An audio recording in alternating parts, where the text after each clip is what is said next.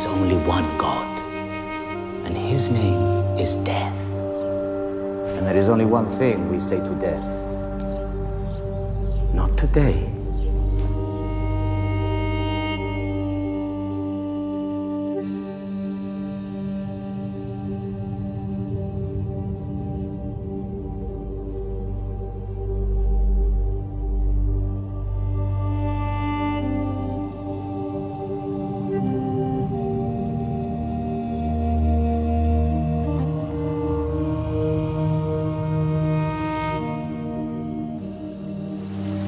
Hello there and welcome to Complete Games with me, James.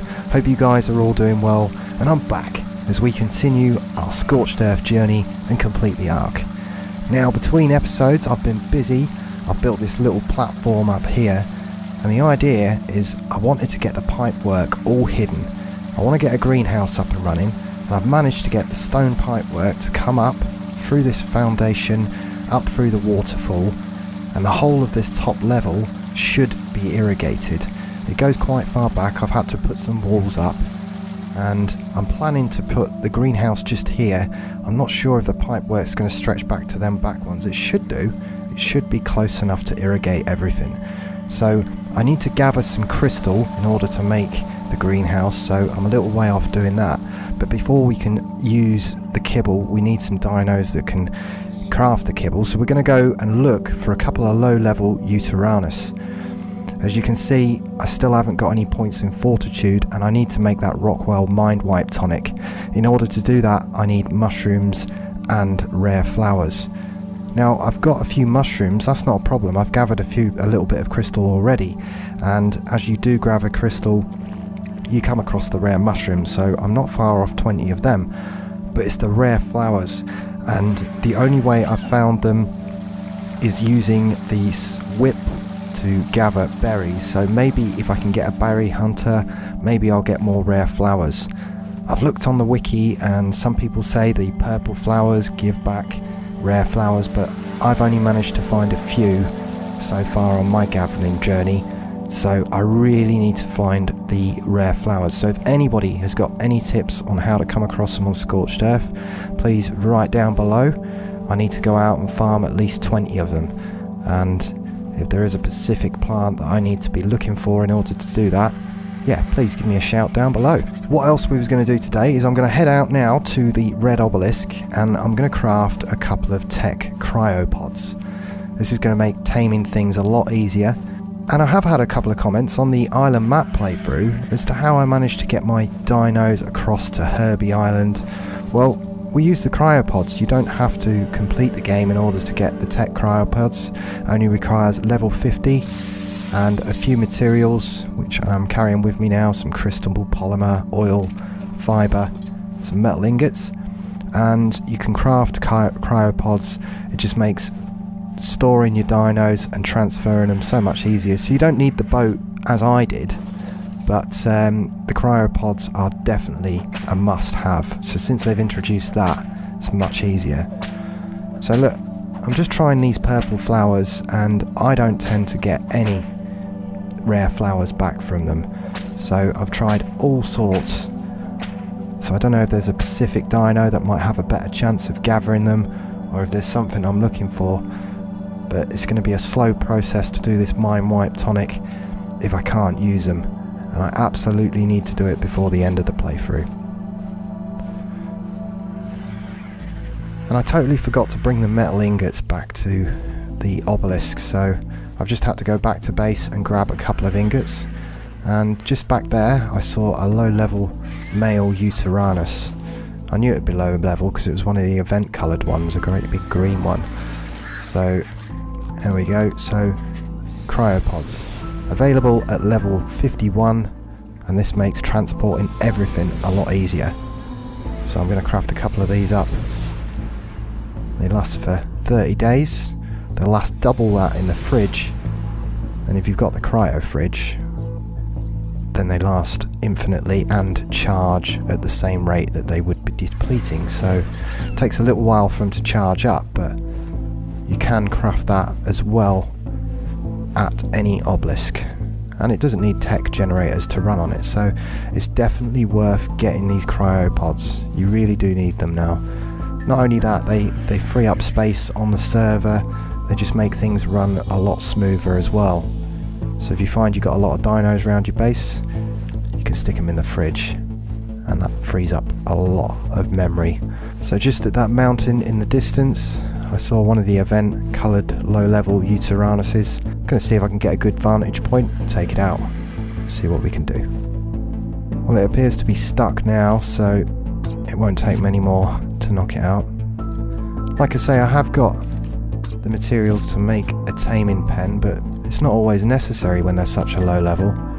Can knock them out a lot easier. So I think it's stuck. Okay, and there it goes. Yeah, that was pretty easy. Now I did stick Devil away because if the Yutyrannus did fear roar, you stand the chance of your bird scarpering and running away.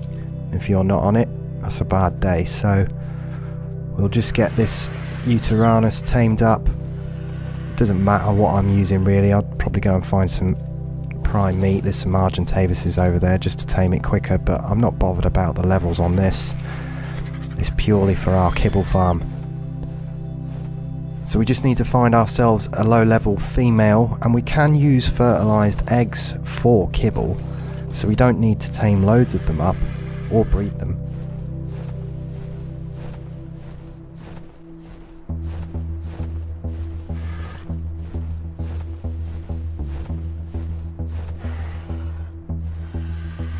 So this is the hidden crystal cave. It's absolutely packed tight with crystal. It's just south of the red obelisk. And I think we need to gamma up. You guys probably can't see this. And Devil's got a level, so a bit more melee damage. And have I got a level? Wow. Okay. Let's just gamma up. So there's plenty of crystal and obsidian in this cave. I'm going to take as much back as I can. Probably get enough rare mushrooms as well. Look, there's a couple more there. So it's going to be the flowers that I'm struggling for. I need that because just 1 point in fortitude's not going to be enough. And we can drop this stuff, I don't need it. So this is a great little cave, and it is absolutely packed with crystal. For now I'm just going to pump that point into fortitude, so it is slow going for getting points. You really do level slowly.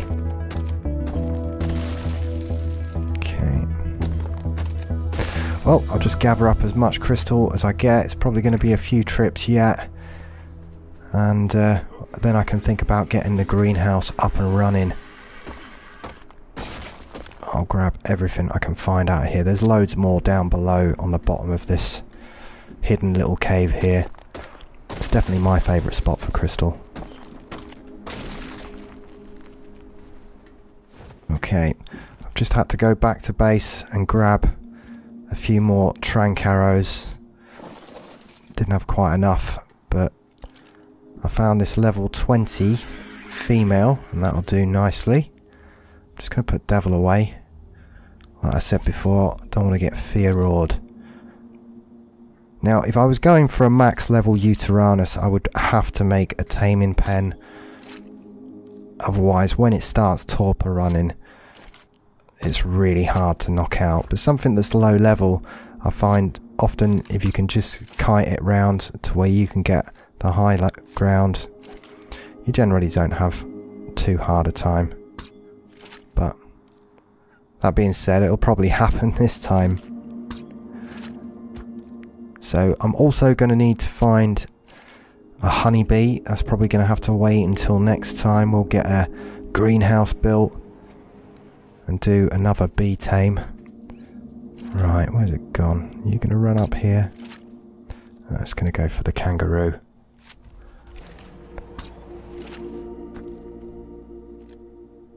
Should be able to get some hits here. Hopefully it gets stuck over there. Doesn't seem to notice me firing darts at it at the moment. So now I could breed a few more Yutyrannuses and have plenty of them laying around for eggs, but I'll probably just use fertilised eggs. Yeah, I think it's got a little bit stuck behind that rock for the time being. But yeah, if you're going for a higher level, then it might be an idea to have a taming pen. I do have a taming pen with me, but in this case, I don't think so. And here's me saying that this would be easy. This thing's been torpor running for ages. I've just put devil on follow, because if it comes back and it loses its torpidity running, but I don't think so because it's done it a few times now. It's literally about to drop. This is the disadvantage of not using the taming pen. If it gets out into the open, then you have to chase it about.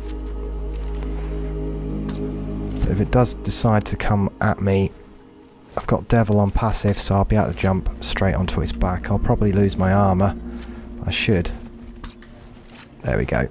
It's okay, it didn't lose its torpidity. Okay, so that's a second Yutyrannus. Now the eggs are not going to be a problem. Let's go and check out what this green drop is. I don't usually, but quite often there's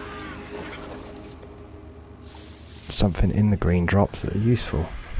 Not this time. Okay, look, so here's some different types of red flowers. Now these are the ones I think that, according to a forum I was reading, somebody was saying you can get back rare flowers from them, but I'm just having no luck at all.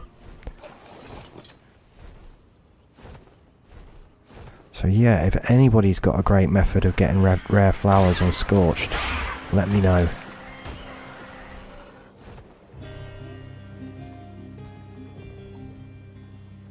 Shouldn't be far off now. There we go. So we got our female. So one of the other things that we're going to need to get our greenhouse up and running is fertilizer.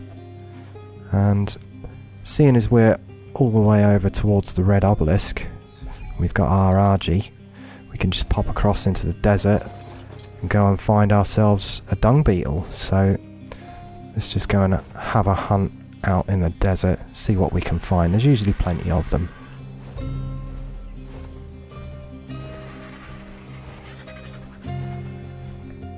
Okay, so this is a really interesting landmark on the Scorched Earth map, and I really don't know how it fits into the lore of Scorched Earth.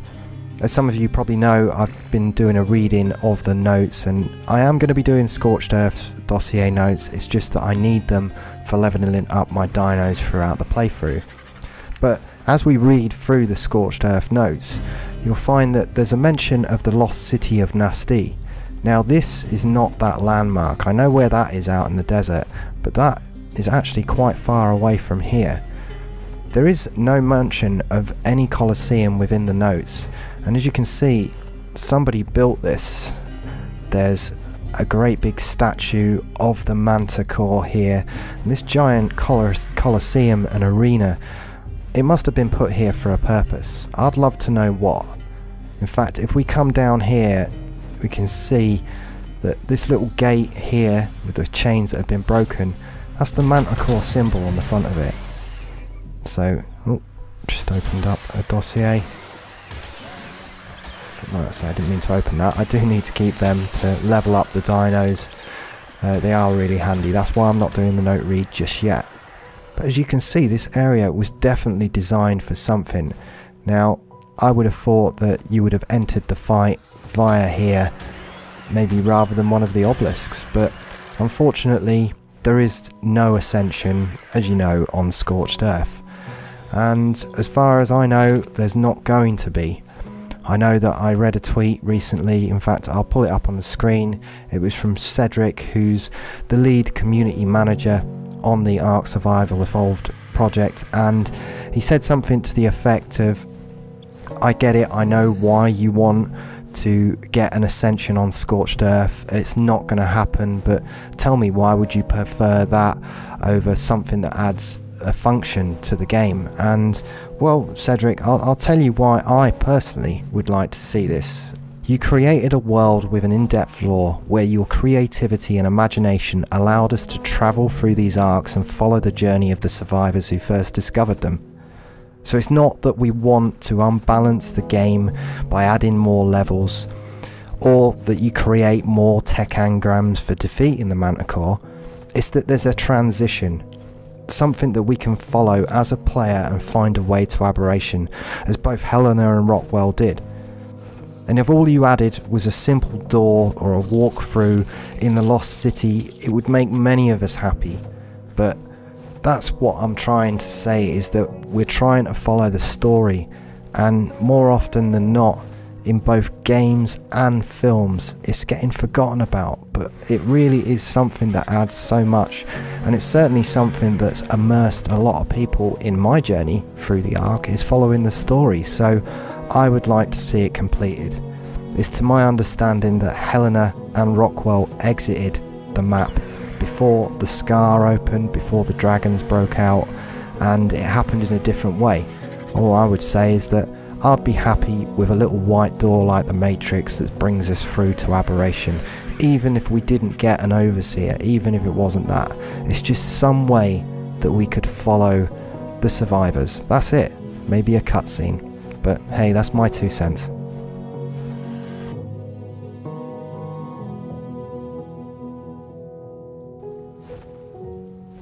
Okay, so let's tame ourselves a bug, and it's going to be quite easy. In fact, if I just chuck one of these Yutyrannuses down, it should need to poop straight away. Let's get this, and there we go. We can tame ourselves a dung beetle. So I'm going to have to go back to the hidden crystal cave, get a load more crystal. You've been stuck. And next time I'm going to be putting up a greenhouse. Hopefully everything's going to be irrigated, and we're going to have to go and find and tame a bee. There we go. And I guess the dung beetle for now can just wait inside the Adobe build, which again is not finished. It's really quite expensive. This whole, I'm going to have to put this Yutyrannus away.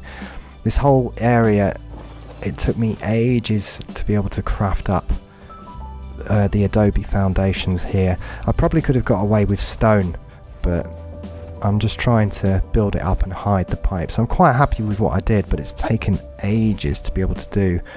And like I say, being that the Doedicurus doesn't take any weight reduction on sand, it's actually quite a long process in order to craft it, especially going out to get the cactus. But I'm getting there slowly but surely. Okay, so this should be alright to just hang out in here, and we'll get some fertilizer crafting up. Just got to put that on wander, add some poop into its inventory, and that just naturally creates fertilizer over time. And that about wraps it up for this week's episode of Complete Scorched Earth. We've managed to get a couple of Yutyrannuses, so our kibble farm is going to be up and running soon, and soon enough exceptional kibble's not going to be a problem. However, we are going to need to get all of the tiers of kibble because we're running this unmodded, so it's not like we can plop the nanny down and just have that imprint our dinos for us. We're going to need all of the tiers of kibble just in case one of the creatures asks for it. That way we've got the strongest army we can possibly get when we come to fight the Manticore. Don't forget to subscribe if you're new here and you're enjoying the art content from myself. But until next time, I'm James from Complete Games, and I'll see you.